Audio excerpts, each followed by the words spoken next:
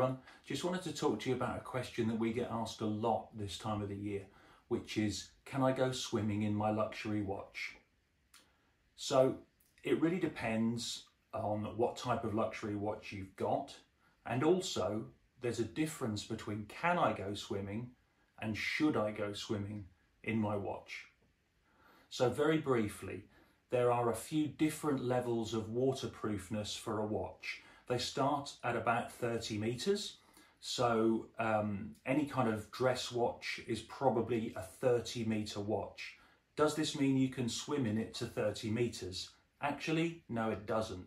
What it means is if you get caught in the rain in it, or if it gets splashed by water from the sink, you'll be fine. Other than that, it's not going to be waterproof. Up to 50 meters.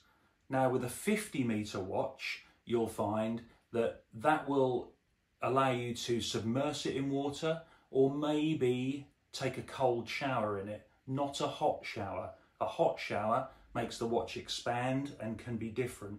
So a cold shower or just submersing it in water.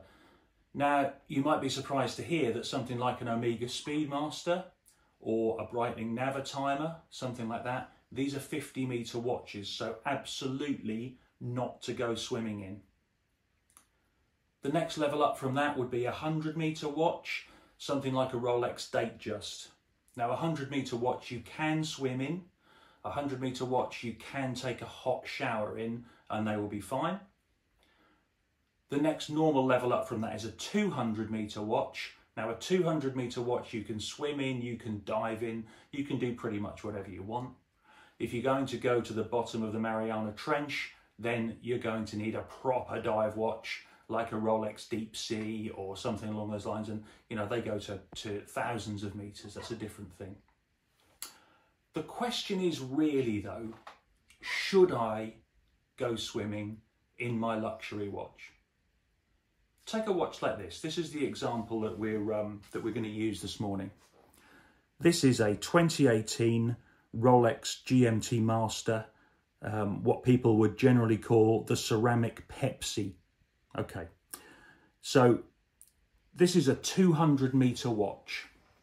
You can swim in it, you can have a hot shower in it, all of those things, as long as it's been relatively recently serviced, because the seals and everything will wear out over time and become less efficient and effective. The other thing about this watch is, though, this is an £18,000 watch. And I can't think of a much harsher environment for an £18,000 watch than somewhere you would go swimming. Take, for instance, the swimming pool. Now, a swimming pool, you're going to be in there, in your trunks, with this on your wrist, with no protection.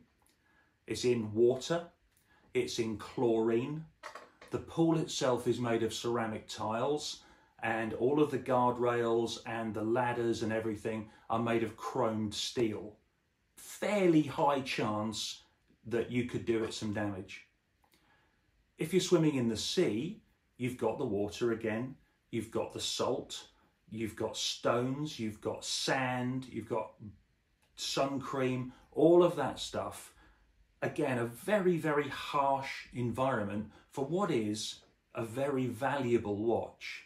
So, do I ever swim in a luxury watch? No. I leave them in the hotel safe, or I leave them at home or whatever. If I really feel the need to have a watch and I'm on the beach, I'd probably wear a G-Shock.